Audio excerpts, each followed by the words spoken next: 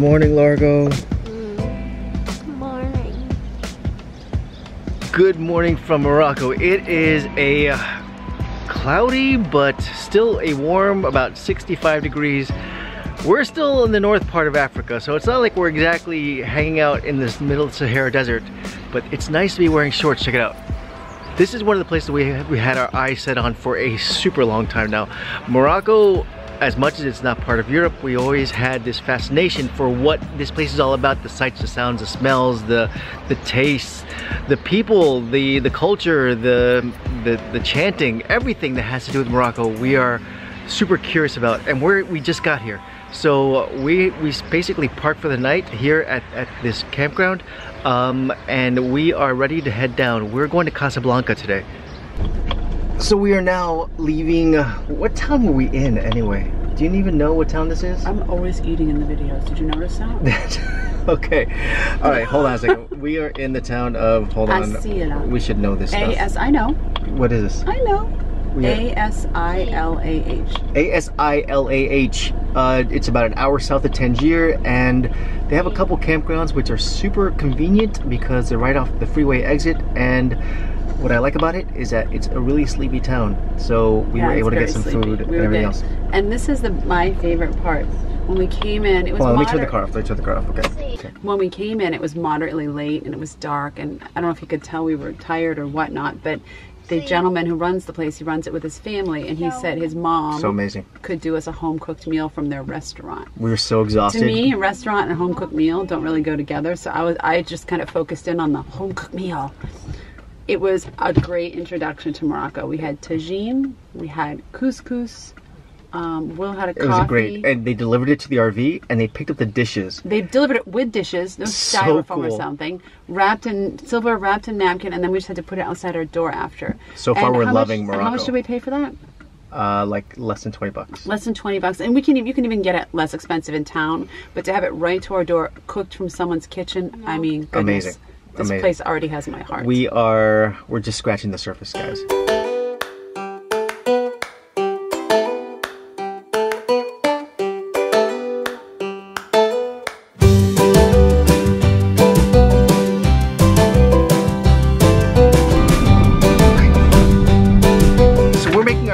At a rest stop here in Morocco. We're stopping here real quick because we have, well, Avalon has a session with her math teacher who's back in the US, so we're just gonna make sure that we have this all nice and quiet so that she can focus and everything else. Usually traveling and schooling while driving is no big deal, but for this we want to make sure that sort of there's no interruptions. And so in the meantime, we're gonna check out a rest stop here and see what it looks like, because what makes Morocco different from the rest of the world, we don't know. We're gonna find out. All right, Largo, what are you supposed to be doing right now? Right now I'm supposed to be taking my art, my acrylic paints, and painting my face, because in art I have something where I paint my face when I was a toddler. That sounds fun. All right.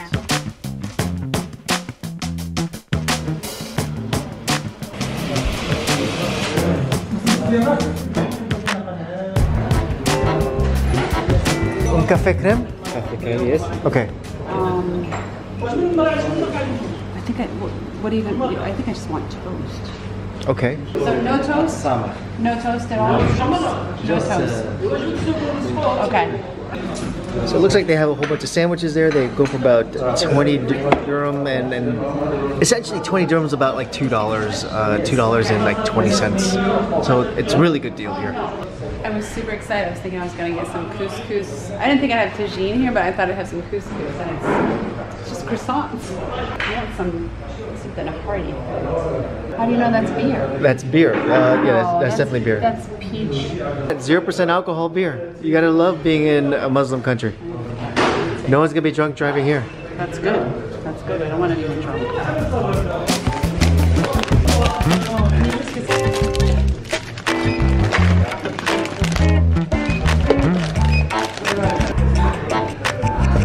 So all in, it was 109 dirham. I think it's pronounced dirham, by the way, which is it's about $12 US that we spent for 2 big bags of chips, for 3 croissants, for a pain au chocolat, for a Twix bar, for a chocolate, for a coffee. I don't think it's that bad. I mean, I think that's kind of high. Moroccan highways are... It's really nice. They're really nice. They're really empty. They're very well maintained. No potholes. I'm eating again. That's okay. I'm not eating in every shot in this video. I didn't know. All right, so enough of the road report. Let's get back to the fun. How was it? It was fine. All done? Yes. You feel smarter now? Stop it. All right, you ready to go? Yes. What's our next stop? I don't know. Next stop, Casablanca! I hope it's not one of those days it takes us 12 hours to go 3 hours.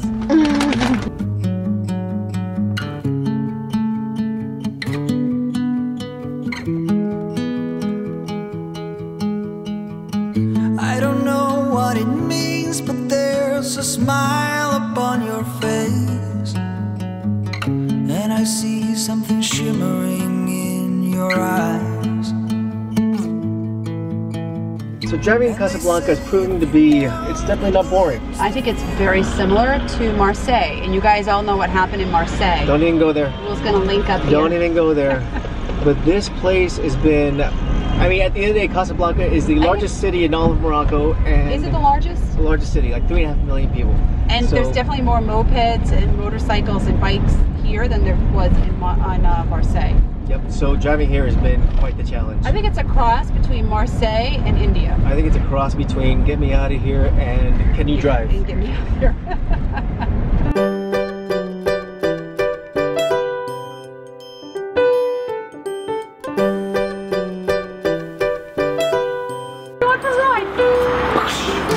Out into the ocean. Oh, move, you're too heavy. Try to pull that out. You only want one? I might need that much. So our first stop in Casablanca is this place. Already. Squala. It's Squala. I'm sure it's a very famous restaurant. We've been told to come here by a ton of people. Now we're still novices to Moroccan food. Now this is going to be our second video from Morocco, but we've actually been here now for about 5 days. We've hunkered down low in campgrounds because we had to get ourselves squared away with school and work, and quite frankly, I've got an ear infection and I'm just getting over that. And that's not an excuse, but that's the sole reason why we haven't been going daily. I can't get up in the morning and get ourselves sort of squared away, so I've taken a little bit of a hiatus from vlogging. It'll get back there once the antibiotics kick in, then we're good to go. However, tagine is on the menu here. We've been told the food is amazing, so we're gonna go check out everything that there is to eat here, and we're gonna be here for like 5 weeks, so we're gonna see everything there is to see and eat everything there is to eat, and hopefully we're gonna get some locals input on this. If anyone is from Morocco, we'd love to go ahead and get a locals insight. What are you looking forward to, Avalon? Couscous. Couscous, you ask her that question every day for the next 6 weeks, it's gonna be the same answer, right, Avalon? Couscous, couscous, couscous, couscous.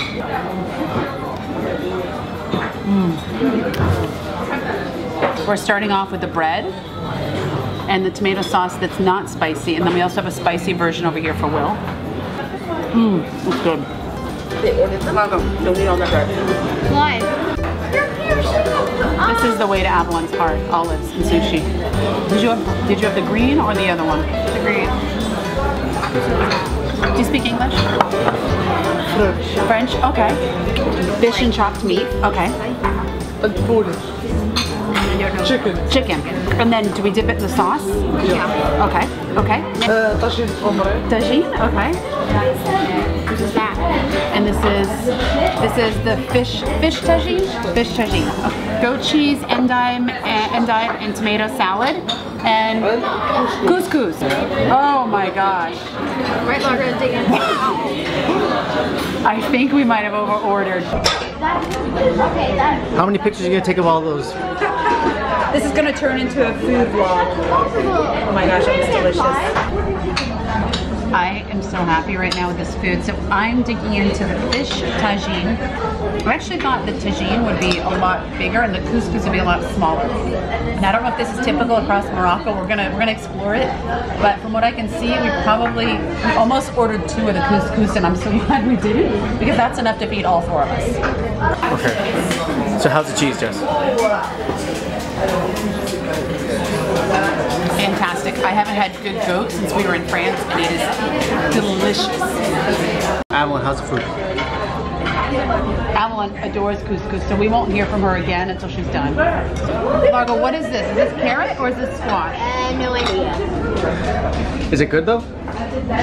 So we're wrapping up here now. We just finished all this food. I can't believe that we finished all this food here. And Largo has his class, so with the Wi-Fi being so strong here, we decided let's just have a slow, relaxing lunch and let Largo do his work, and it's coffee time. But after this is where Heading to the mosque for a tour in English for 45 minutes, then we're going to hit the museum, and then I think we might head to Marrakech for the night. So that's our Casablanca experience. Tagine, mosque, hit the road. Come on, we're late! Let's go! We're super late for our walking tour. Are you having a deja vu? This is one of the things where we're running at the last minute for our tours. And we're running because that mosque right there has our name on it, and we're about 2 minutes away from missing our tour. So we gotta go. Go, Largo! You can do it!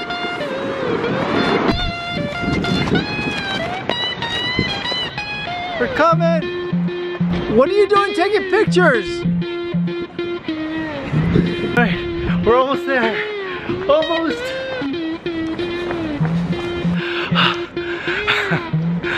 We're out of shape. 1 mile that just destroyed us. How you feeling, Avalon? That good.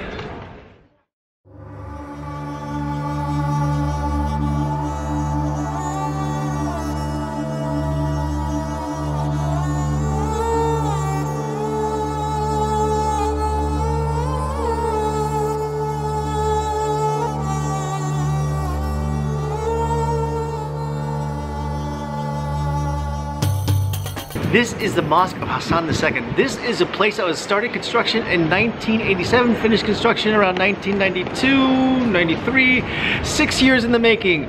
The only thing that we've seen in this world that has been constructed faster than the Colosseum is this place, and this place does not disappoint one bit.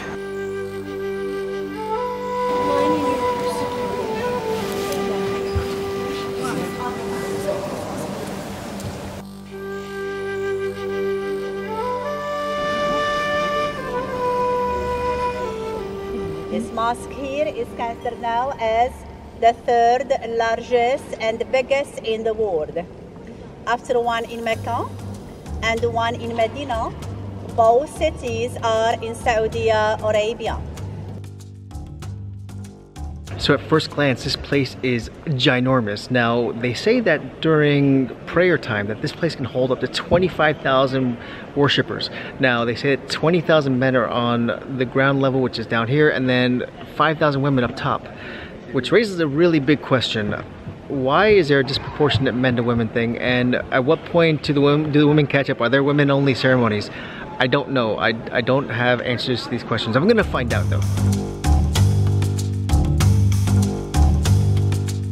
So Jess, what do you think so far? I love it. It's the 3rd largest mosque in the world, and it's massive and it's beautiful, and the attention to detail is just fabulous.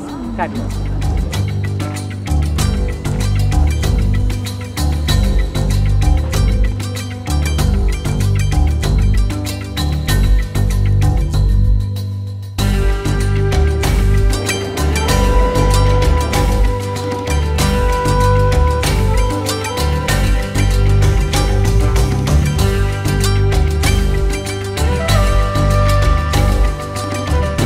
This mosque holds 25,000 people. There's 20,000 men on the base, and then the 5,000 women are up top.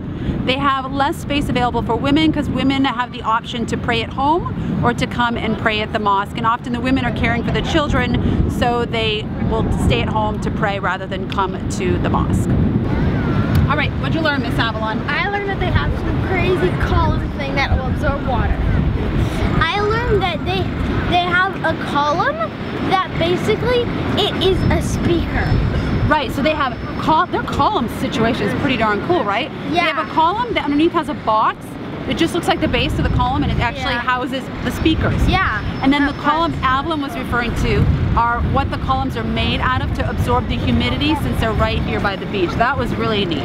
And you touch it and it's not, you know, it doesn't feel any different. It feels like marble, and they actually, the secret ingredient, what was the secret ingredient? Eggs and soap. Egg whites and soap. You think we could make one of those? No? Not really.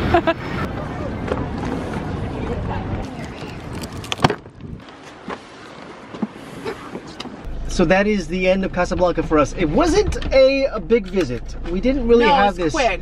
We didn't have a lot to put on our list for this one because we have so much more to see. Right, primarily because there's a lot of other places that we really want to see, and we're in the beginning of our trip. So if we spend too much time at one place in the beginning, then we're going to miss out on the other end and kind of be racing to get out of Morocco and meet other deadlines. So I am happy that we got to see the mosque. It's the 3rd largest in the world. The other 2 are in Saudi Arabia. So I don't know when we'll be there. Maybe next week. But I'm glad we got to see it. It's fascinating. It's beautiful inside. I loved hearing about. I'm sad we didn't see more of this because I've heard so many great things about this town. So here's the thing with the mosque, though. You only can go in it on a tour, and from what I understand, maybe there's other tours. But from the tour that you get from the center office here, it's only a 45-minute tour. So if you go in and you see something you want to photograph someone in front of a window, you better do it right then and there, because it's a circle, and you go downstairs and then you come out. So there's no going back and seeing something again unless you buy another ticket for another time. And they only have like certain times during the day that you can go in. Right, but we have no regrets. We saw what we saw, and we're happy to see it, and we're ready to go on and go to Marrakesh, which is next. But that is in a totally different video, which is after this, which is when we get it uploaded, yada yada yada. Enjoy this. Hope you liked everything. I love the food. I'm not gonna eat for days. I can't wait to learn more about the culture because I have very limited knowledge on the culture. So here we go. We're just starting this education. Yep. So see you guys next time on WorldTowning. Subscribe, and you're gonna see a lot more of Morocco because we just got here. Au revoir. Au revoir. You ready? Yep. Yeah. Okay, so how's the cheese? Don't talk. There's hints of cinnamon, a little bit of turmeric. It's fast.